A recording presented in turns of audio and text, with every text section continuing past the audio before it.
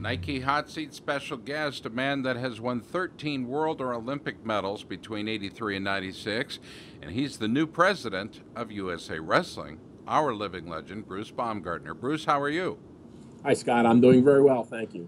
In what was a bit of a surprise move, because I think he had 2 years left in his position as president, James Ravanack has said, "Hey, I really got to step aside. We need to have an election." And so an election took place, and August 6th, you were recognized by your peers, and a vote was taken, and you were elected the new president of USA Wrestling. Bruce, congratulations. Thank you, Scott. It's an honor. It's filling in or replacing Jim Ravanack is going to be an extremely tough task, but Edinburgh or USA Wrestling is an absolutely outstanding organization, a lot of great volunteers and a great professional staff. So I'm really excited about the position. As some would see this as a natural progression, you've been there, done that as an athlete. You've been there, done that as a coach. Now as an athletic director at Edinburgh as well, a long-term athletic director. You've been on the board of directors of USA Wrestling for, well, in excess of 10 years easy. But this is quite an honor to be leading the organization, isn't it? Oh, yes. I was president back, I believe, from 1998 to 2002. And one of the things we wanted to do at USA Wrestling is try to align the presidencies with the Olympiad. So we're trying to keep it on a 4-year rotation, with the president starting at the new quadrennium and finishing at at a quadrennium. So, USA Wrestling is a great organization. It's helped so many little kids wrestlers right through the Olympic movement, like people like myself, that you just try to give back. It's a volunteer board position, obviously, and it's about giving back to the sport.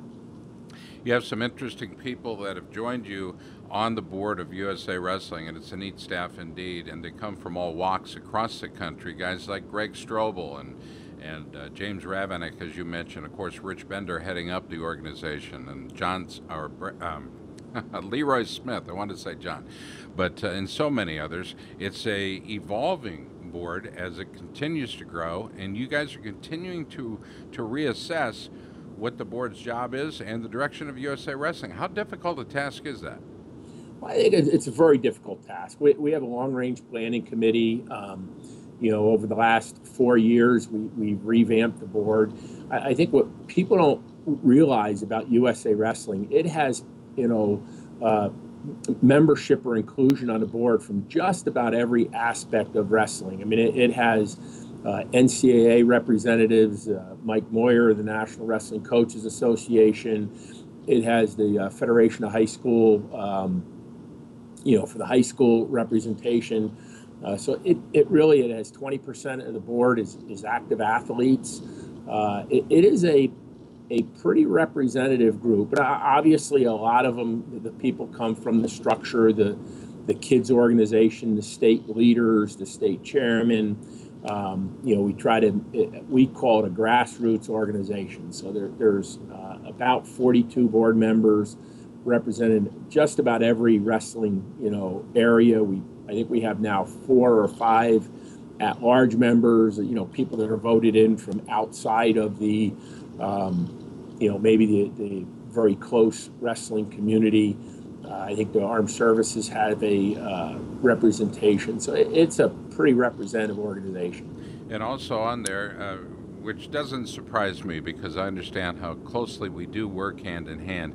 And often the audience or the fans see the officials as perhaps not necessarily on board with Team USA, but Rick Tucci and as he represents all the officials around the country and those that officiate our sport, they're a very important part of what we do, and they're a very important part of our board as well. Exactly. I mean, it has, like you said, it has officials representation. And so when we discuss the issues, at least over the last about 10 years, because I think the board has been working more and more efficiently, we take and look at all views of an issue before we move forward. And, our membership is up. I think, I'm real excited about how the Olympic team's chances are. Again, you have to go down there and perform, and it's all going to happen on the mat. But we have some real legitimate medal contenders down there in Rio. You've got an interesting staff in place. One of those that we don't salute enough is Gary Abbott and the fine work he does marshaling his staff, limited as it is. Guys like Richard Emmel and others, Taylor just joining the ranks. But it's a big job promoting the sport. Let's take a look ahead at how we do that. You guys, I mean, this is not a new job. We were challenged not that long ago by the International Committee suggesting that wrestling go away from the sport, from the Olympic Games in particular. James Ravenak, Rich Bender, the entire talented team, the extended group really did get together with the international flavor as well and help marshal the forces to bring back a positive opinion and a positive vote, coincidentally, in Brazil. This was a time when everybody's eyebrows were raised just a bit as to, are we doing enough to promote our sport? Perhaps we were to the general public, but not to the world of sport. Would you agree with that? Well, I think a lot of things came out of what we call the CPOW effort, but it really was a world effort to change wrestling. The leadership at what was FILA was changed. Now it's United World Wrestling. That's the international governing body for wrestling. We made some great changes in the rules, and not just, when I mean we, not just the United States of America, the wrestling organizations throughout the country. And the one thing I think that really hit home is that if you look at the events that we have run at USA Wrestling and even throughout the world, the World Cup in the last couple of years has been much more professionally run. It's a step up from what it's been in the past. The World Championships in Las Vegas, there's more media attention. Wrestling has really started to embrace, and if you look at, and I don't have the statistics, but USA Wrestling does very well amongst the NGBs on website hits, Twitter, Facebook, Instagram, hits and so forth. So we're reaching out over than just the traditional media outlets and trying to promote the sport. We've had better TV coverage. Scott, it's still a huge task, and improvements need to be made. But I think, USA Wrestling, I'll say wrestling throughout the world, it got the wake-up call in 2013 that it needed to modernize and better the sport, promote it better, and I think it has, and we still have to keep that momentum, and we can never sit back on our laurels and say, oh, we did a good job. We have to continue to do a good job and continue to improve. Bruce Baumgartner, our guest, the new USA Wrestling president. He's in the Nike hot seat today, and it's more of a welcoming seat. We've been long admirers of this very talented man on the mat. He's represented the United States, and perhaps no greater moment than when you carried that flag. You and I have talked about this, Bruce. You carried that flag into the Olympic Stadium and represented the team and the United States. It was a vote of your peers that you would do so. This year, this 2016 Olympiad, they voted, and it was a public vote as to who would carry the flag, and many thought, and odds-on favorite to carry that flag was Jordan Burroughs, when in fact Jordan Burroughs did not get the honor. It went in fact to a swimmer. Should Jordan Burroughs have been that guy? I'm really biased. I like Jordan. He's a great guy, so I would say yes. I think he should have gotten it. He is what the Olympic movement is about. Now, if you look at, Michael Phelps, you cannot argue he is, if not the greatest Olympian, or at least he has the most medals.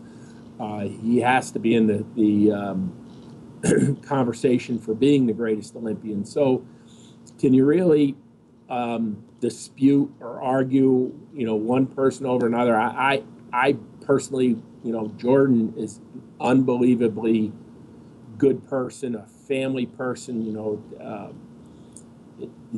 He would have been an absolutely fantastic pick. Can you say it was wrong that Michael Phelps, who, has all the medals and all the number of Olympics, I don't know if you could say it was wrong, but, as a wrestling guy, I would have loved to see Jordan Burroughs. And again, Michael Phelps also is a great Olympian, so it's hard to down one over the other. No, I'll take my Jordan Burroughs any day, I got to tell you, Right. Coach. I got to tell you.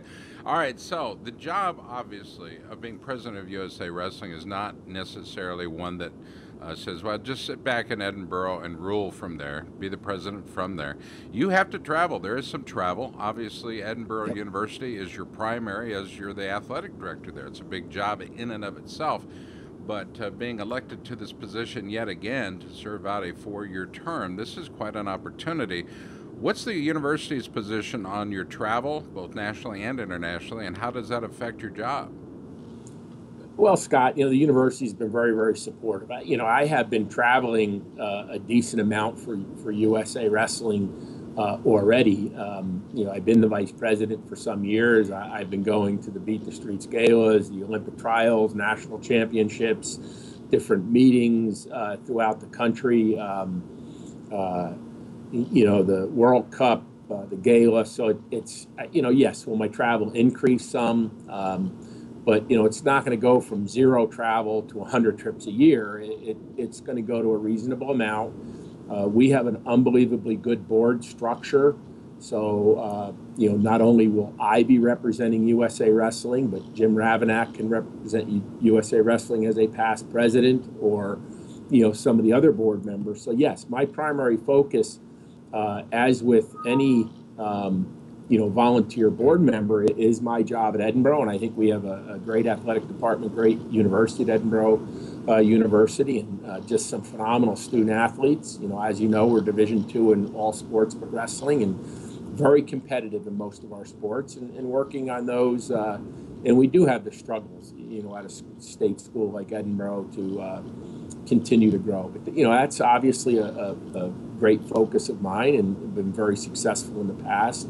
But USA Wrestling is a passion of mine, and I've been involved for a long time, and really want to see it to continue to grow. And it'll be a balance. It's going to be a sacrifice on some personal time, but I'm real excited about the opportunities for USA Wrestling to grow. Jim Ravanack did a phenomenal job, as did the current, the previous board, of starting the organization and helping to grow it. We have a phenomenal professional staff at USA Wrestling, so I really think that there's some great opportunities for myself, for the sport of wrestling. I think we have a great board, great officers of the board. I'm excited about the opportunities, both at Edinburgh University and at USA Wrestling. Bruce, the final point I'd like to make, or at least final topic within the interview, is you've been there for the very evolution of of women's inclusion in the sport and the growth of women's wrestling. Had an opportunity to go one-on-one with Kira Berry yesterday, live from Rio de Janeiro, Brazil, and the day before with Coach Terry Steiner. Athletes, the women, are getting more media attention. Their talents are going through the roof. Look at Adeline Gray, for example. Look at Helen Maroulis, another one. But we have an opportunity right now, perhaps the best we've ever had, to bring home medals and in quantity in women's wrestling. Are you satisfied with the growth it's achieving right now and the attention it's getting? And do you foresee additional growth in the future? Well, I think, and at the board meeting, we discussed women's wrestling, and we have just, I think, a phenomenal women's wrestling program right now, and it needs to grow. Adeline Gray, Helen, and the other young ladies down there are doing a phenomenal job representing us. When I talked about, we have a lot of athletes with medal potential. Obviously, there's three or four women there that have that opportunity. We need to grow our numbers in all participation, but specifically women at the high school and the college levels. We're not recognized yet as an NCAA sport for women. We haven't reached the emerging sport status. Programs are growing for the women at the college level, but maybe not at a fast enough rate. It is tough with the economics and the way the Division I programs have gone to the 5 mega conferences, but at the high school level, and we received a report from the Federation of High School at the board meeting last week. It is growing at the high school rate at women's wrestling at the high school, and we need to keep that growth and improve it. That is, I don't want to call it the feeder system, but the more high school athletes we have, the more college programs we can create. The more college programs, the larger the talent pool is, for the international. Some of our international level women come through the high school ranks or through the college ranks, and some go right on to Colorado. I believe Adeline Gray, skipped the college programs and went out to Colorado Springs to train, and took some, taking classes at some universities out there. So, we have to continue to make opportunities available for all athletes, male or female, but we need to kind of try to grow the women's because it has such a huge upside for growth. Oh, absolutely. Bruce Baumgartner has been our guest on the Nike Hot Seat today. Our congratulations go to him, but I'll turn the tables on him as well. I'm going to tell him that, Bruce, you've been an inspiration to many of us, including me. 13 world and Olympic medals aside, how you've carried yourself on behalf of the United States, your leadership, the stories of your leadership as a competitor, as a coach, as an AD, and of course a board member are phenomenal, and they're all real, they're all true. And I can never thank you enough for what you've done for the sport and what you continue to do. Now, again, with the opportunity as a returning president of the board of USA Wrestling, we've got a big job on our hands as it continues. Bruce, congratulations, thank you, and I'm sure we'll be talking very, very soon. Thank you, Scott. You're only as good as the people you surround yourself with, and having people like yourself and others involved in the sport, I think our sport has a rich history and a great future. Thank you, Bruce.